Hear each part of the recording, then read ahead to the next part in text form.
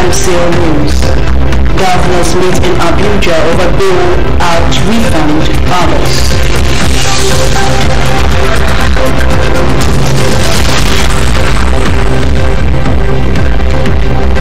So the Federal will meditate the case to International Parliament.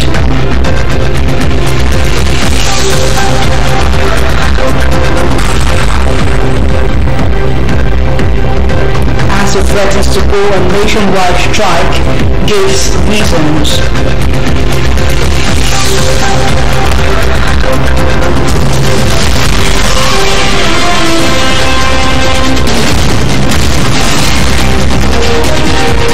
English Times, in about.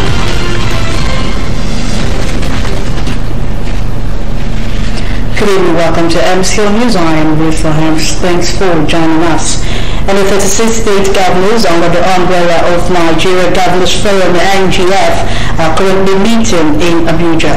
News Agency of Nigeria reports that the governors are to discuss the time frame for the refund of the 614 billion naira bailout fund issued to their state by the federal government. The governors, according to the meeting agenda, will deliberate on getting an update on deductions for budget support facility from the appropriate organ of government. They are also scheduled to discuss proposal for recovery of funds due to state governments, withholding tax issues and collection of land rent. The governors are also to discuss NTEL and MTEL, among other matters slated in the agenda of the meeting. Also on the agenda was the briefing by Governor Master El-Rufai of Kaduna State on the National Executive Council NAC Ad Hoc Committee on Access Code and other special accounts of the Federation. The governors will also get update on primary health care under one roof and other health-related matters. Ekiti State Government has concluded plans to develop not less than 300 tourist sites through partnership with private tourist firms and enthusiasts. Commissioner for Information, Luwa Olumilua, said made the revelation. Olumilua said the present administration perceived tourism, culture and agriculture as areas to diversify the economy so that the state could stop relying on federal allocation to survive. Olumilua assured an Ekiti-based tourism destination marketing organization that government would partner them to make the state a tourism hub.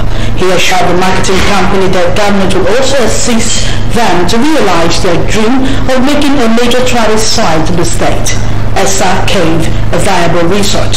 The organization disclosed that Ekiti has over 300 tourist centers that have the capacity of fortifying the economy, which successive governments have invested in the sector.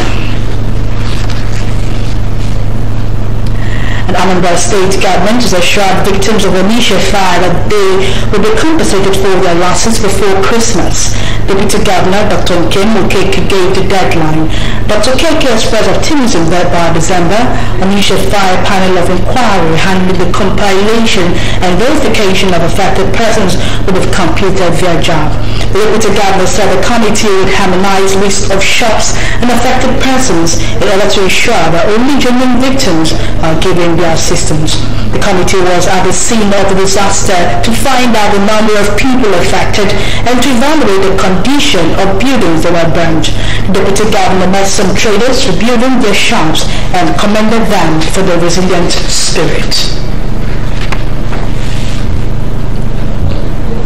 And former Deputy President of the Senate, Senator Ike Ekweremadu, has taken the rising cases of xenophobic attacks in South Africa to the October session of the International Parliament for Tolerance and Peace, IPTP, holding in Ethiopia. Speaking on Monday at the opening plenary of the Parliament, Ekweremadu urged the Parliament to pay special attention to the problem of xenophobic attacks on the African continent. Ekweremadu is the Chairman, Legal and Legislative Committee of the Parliament. He commended the Prime Minister of Ethiopia, Ahmed Abiy, for his efforts to promoting tolerance and peace in the East African nation, but also for ending Ethiopia's 20-year hostilities with Eritrea. Ekweremadu also expressed satisfaction with the impact and expansion of the International Parliament for Tolerance and Peace since its inauguration in Malta in July 2018. The Court of Appeal sitting in Owerri has dismissed the separate appeals filed by the candidate of the All Progressive Congress (APC), Mr. Mascot Uzo Kalu, and that of the People's Democratic Party (PDP), Honorable Uzo Azubike. They are challenging previous judgment of the National Assembly Election Petition Tribunal in Umuahia, Abia State.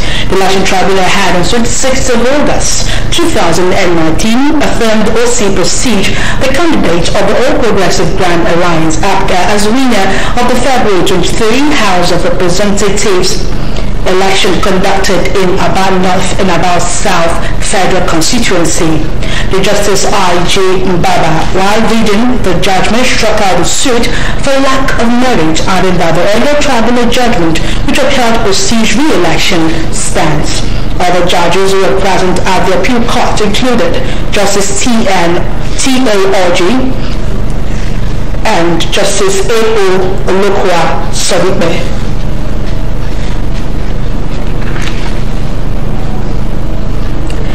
The Economic Staff Union of Universities, ASU, has threatened to embark on nationwide strike if the federal government failed to release salaries of its members at the end of this month.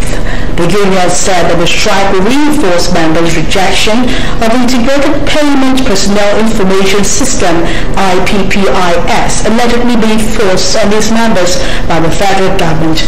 But Ibadan zone of ASU, while the afternoon insisted that its members will go on strike if the salaries of its members are not remitted at the end of October. The union insisted on no payday work while rejecting the proposed enrollment of its members on the controversial IPPIS platform. The union's zonal coordinator, Dr. Ade Adejumo, who spoke on behalf of his members, described the IPPS as a new and strange regime of finance about to be forced on public universities in Nigeria. Adejumo stated this while addressing journalists in Ibadan, the Oyo State capital. And still to come on MCL News, POS, a thriving business in Umuahia. Mojo sworn in as Abia Agri Commissioner. Court strikes out suit, Hope Democratic Party suit against Buhari.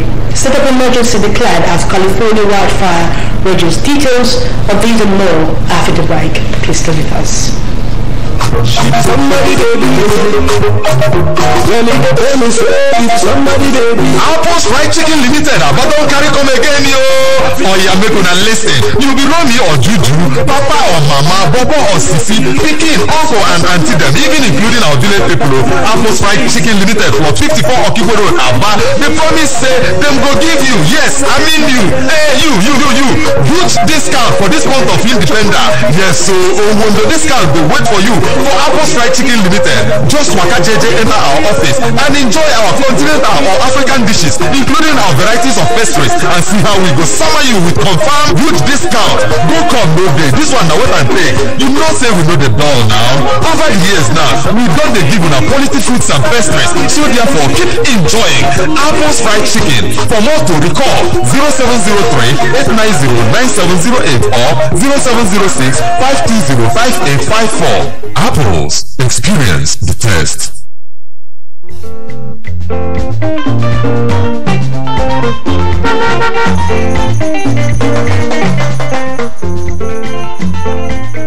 Do not deface Abia State with posters.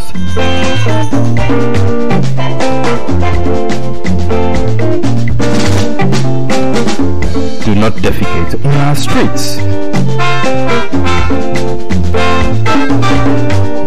Do not litter Abia State.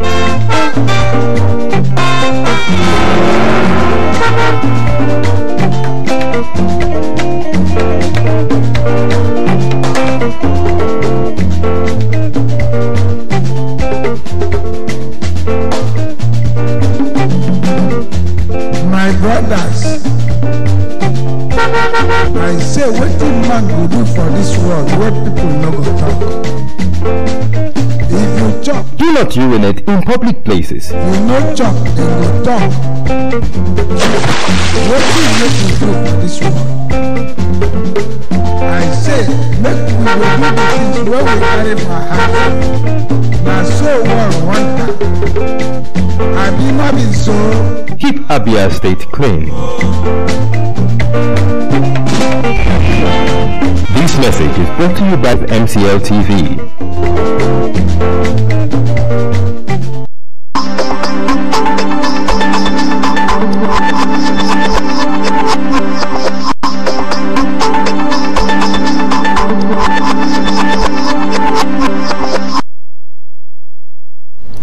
Welcome back and get still on to MCL News. We shall be joining our Omaha studios where Noah Caffo is already standing by for more news.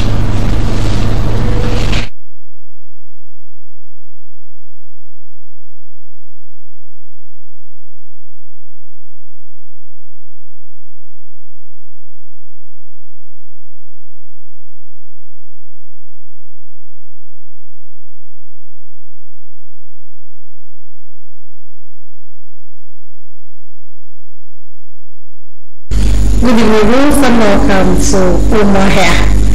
Abia State Governor Okezie Ikpeazu sworn in the former Commissioner for Education, Professor Ukechi Moji, as Commissioner for Agriculture. The Governor at the swearing-in ceremony tries to bring his vast expertise to bear in his new office and bring about economic development.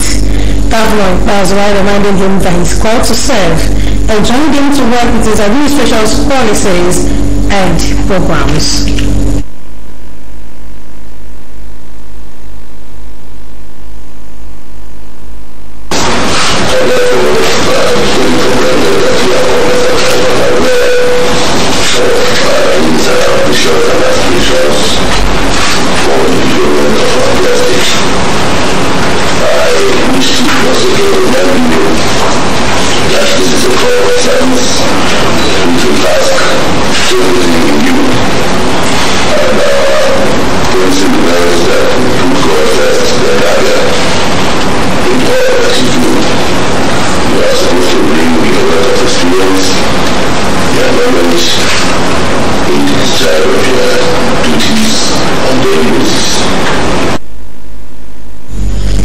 Moji accepted speech promised to serve the state and assured that he would put the interests of Abians first.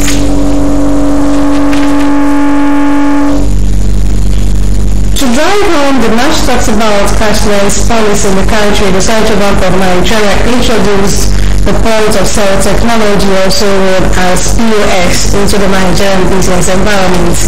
This was aimed at curtailing the amount of physical money that transients hand in daily business transactions across the country.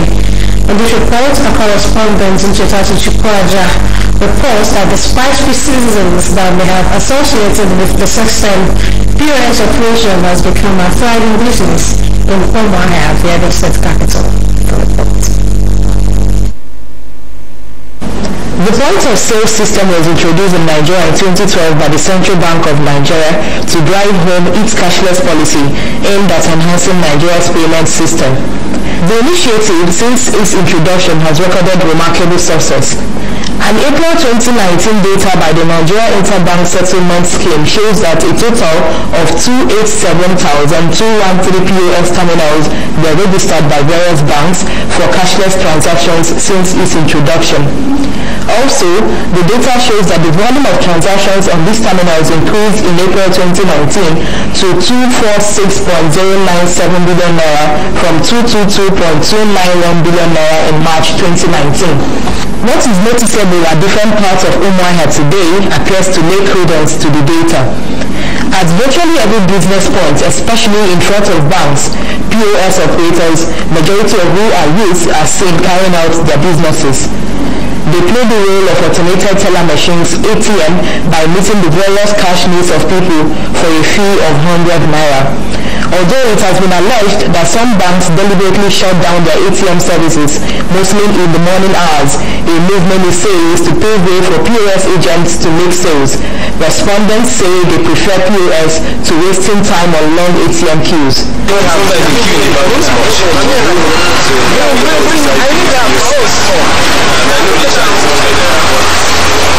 To save your time is worth it.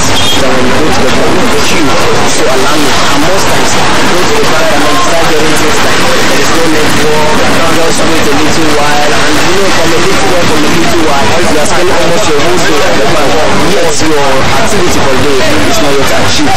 So, but when you come to this POS, it is easy that you can transfer, you can withdraw, you can send. So it's just a token.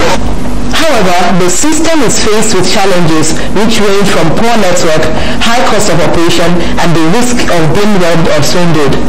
But Francis Ejike, a POS merchant, says the challenges do not deter the operators from pushing forward. I love the business because it's small. So that is something that makes you boss of your own. You're not doing money for you're not doing it.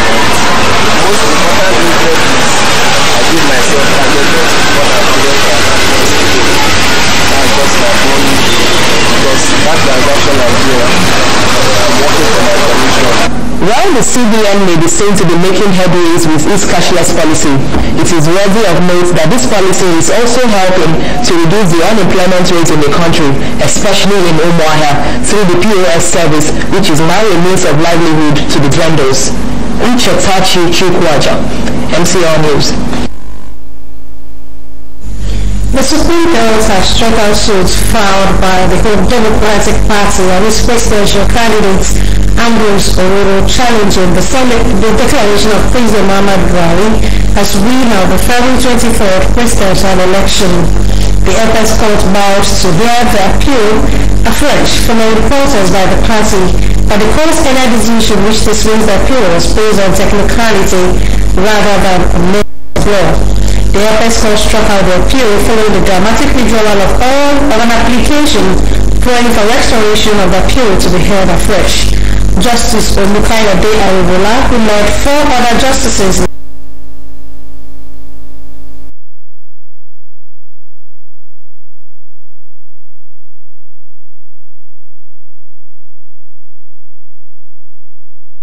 SDP had sought for leave of the court to allow them bring back the appeal to which had been struck out due to errors of filing to notice.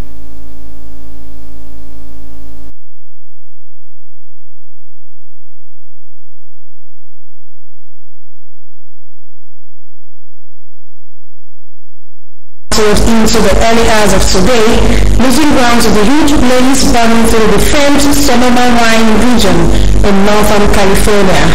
California's governor declared a statewide emergency on Sunday as the wind-driven flanked fire spread to more than 34,000 acres, forcing residents to flee.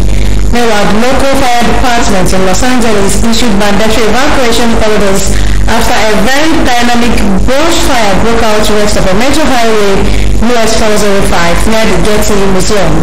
Refugees from the Kincaid blaze, the largest of more than a dozen burning throughout the state, were called hasty departures as they waited it out in the safety of a community center in Petaluma, California. Although we are not so lucky, the fire has destroyed dozens of homes and vineyards, including the renowned 150-year-old Soda Rock Winery. That's it from Umuahia. It's back to you with the hands for the rest of the news. I'm Noah Okafor. Welcome back. Thank you, Laura. And now, continuation of the news. The society is presently plagued with various debilitating illnesses, and one of such is autism. Autism spectrum disorder, ASD, is a psychological illness which, like so many, is often neglected. MCLtv shares a spotlight on the illness and how it can be managed. The report. Autism spectrum disorder, simply referred to in the medical profession as autism, is a disturbance in psychological development in which the use of language, reaction to stimuli, interpretation of the world, and the formation of relationships are not fully established and follow unusual patterns. In Nigeria, it is poorly managed due to assumptions that the affected child is seen as being possessed and therefore requires ritual act of driving out the supposed unseen forces from the child. MCL News spoke to a pediatrician who highlighted the symptoms and causes of autism. They occur as a result of genetic imbalance associated with some syndromes like Rett syndrome, Rett syndrome, and some other mutations that occur in the gene formation as the child is being formed in the womb. It's not caused by anything within the environment, and it has a low incidence. Like the behavioral aspect of it, is like that child that has a low behavioral symptoms has a condition which is categorized by challenges. The challenges in the social aspect of it, in the form of skills. And the child with autism has that kind of repetitive behavior. They may decide to, if they're going to sleep, go on the same way. And anything to change them from that normal way that you are showing them is not going to be accepted. Dr. Ohamenye further gave insight on how the psychosocial behavior can be managed, advising parents and guardians, institutions and the society to join hands in taking care of the autistic child. She decried the nonchalant attitude of the society and the government towards autistic children. Criteria, 3 of them, that needs to be ascertained before you can talk about management. Management starts from the history. The mother or caregiver, you need to know what are those symptoms that you can see in a child, and you now know that that child is really from the normals.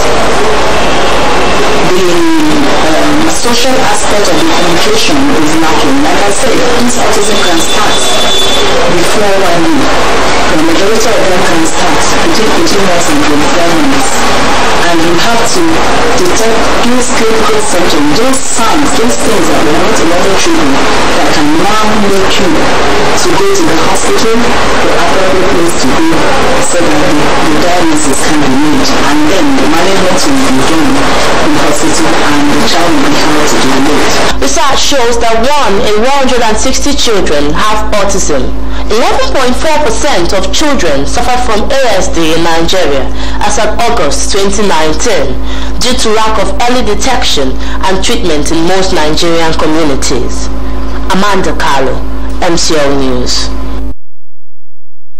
It was a moment of joy as Ogechi Abakoba celebrated her birthday today at MCLtv studios. Esther Ndukwe reports. It has almost become a tradition for staff of the cable TV outfit to rejoice and celebrate with one of their own that becomes a year older. On Monday, despite having a deadline to beat, the staff temporarily abandoned their busy schedule to celebrate the birthday of Ogechi Abakoba, an intern with the company.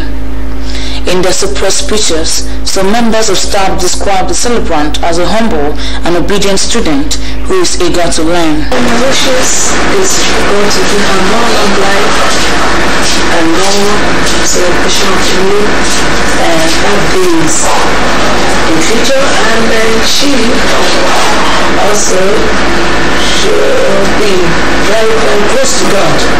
But she's a quiet person, a humble person. She's one who, like, even if she doesn't want something, or like she aspires to know almost everything here, and I love her boldness, I love everything about her because she was humble and she's willing to learn.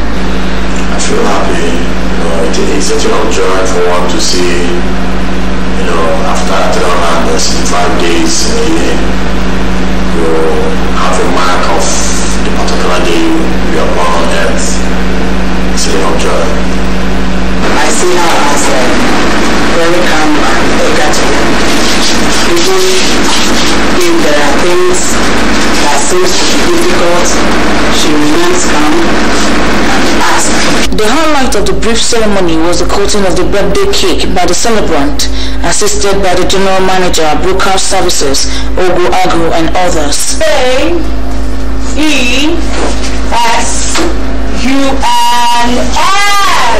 Jesus! Happy birthday to you! Happy birthday, happy birthday, happy birthday to you! The celebrant expressed joy with the support and joy shown by her staff of the company. Many people in the mortuary, many people in the hospital sick bed, but he made it possible for me to be among the living. I feel excited. I say all glory, all adoration be ascribed unto him alone in Jesus' name. Ogechi Abakoba is a mass communication student of Ken Saro Wiwa Polytechnic, Rivers State. Esther Ndukwe, MCL News. Happy birthday to you, Ogechi Abakoba. A Catholic pontiff, Pope Francis, on Sunday described the late 40-year-old Vivian Ogo as an example to all Christians in Nigeria and the rest of the world. Armed robbers had shot the teenager to death after she resisted being raped by them when her family house in Benin City was invaded nearly 10 years ago. The Pope, represented by Archbishop Gwambentno Daltoso, spoke on Sunday at the closing ceremony of the National Mission Congress of Nigeria in Benin City. The Congress held at the Vivian Ogo Missionary Animation Center in Benin City and is part of the Church's processes of determining whether to beautify her for sainthood. Edo State Governor Godwin Obaseki, President, Catholic Bishops Conference of Nigeria, Archbishop Augustine Akubeze, eulogized the life and times of Vivian Ogo, saying her life was worth of emulation. And President Muhammadu Buhari has condoled with the family of late Prime Minister Abubakar Tafawa Balewa on the loss of Hajiya Jumai Abubakar Balewa's last surviving wife, who died on Sunday. Buhari's condolence message was communicated in a statement issued by Senior Special Assistant on Media and Publicity Garba Shehu on Sunday. In the message sent to the Bauchi State Governor Bala Mohammed, Buhari said, quote, "It was with the deepest sense of sorrow that I have learned of the tragic demise of Hajiya Jumai Tafawa Balewa. In her sad demise, Nigeria has lost an outstanding political figure who was passionately committed to the cause of the family and the legacies of her late husband." Buhari has directed the Secretary to the Government of the Federation, Boss Mustafa, to make available an aircraft for the evacuation of the remains of the deceased from Lagos to Bauchi. The remains of the late Prime Minister's wife, who died at the age of 85, will be committed to Mother Earth in Bauchi on Monday.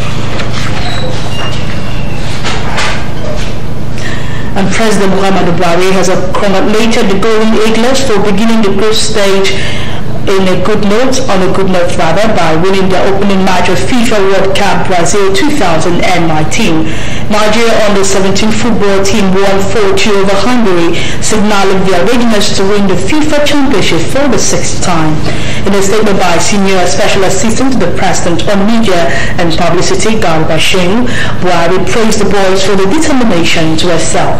The President assured them of his continuing personal support and that of Nigerians for the entire period of the tournament. He also urged the team to continue demonstrating the resilient spirit of the Nigerians and bring the cup home. President Muhammadu Buhari equally congratulated the handlers of the team, urging them to be sensitive to the needs of the youngsters and their burning desire to bring victory and honor to their fatherland. And still talking sports. Eyimba International FC of Aba on Sunday boosted their CAF Confederation Cup group stage chances with a 2-0 win against TS Galaxy in Aba. Victor Boma scored the opening goal in the 7th minute of the first half, while Martin Osule sealed the victory for the Aba Giants in the second half. The encounter at the Eyimba International Stadium started in frenzy with both sides searching for an early opener. It was not all Eyimba all through the first period, as TS Galaxy also had some decent chances of their own, but did not trouble Theophilus Afulikai in goal for the Hopes. The visitors in the later stages of the first half grew in confidence as they took over the midfield and would have equalized in the 42nd minute, but had Afulikai to beat. The second leg comes up on 3rd of November, and the draw will be enough to see Eyimba FC to the group stage of the competition.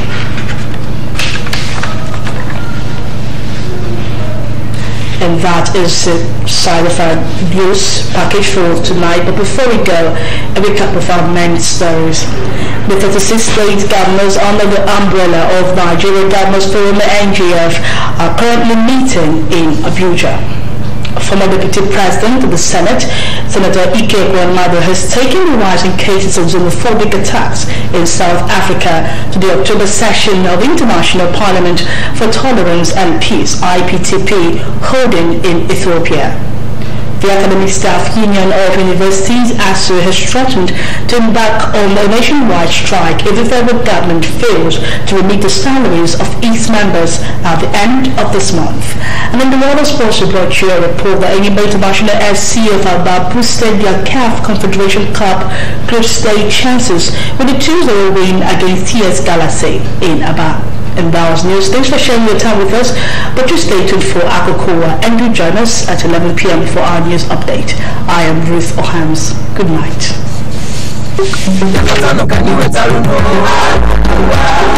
MCL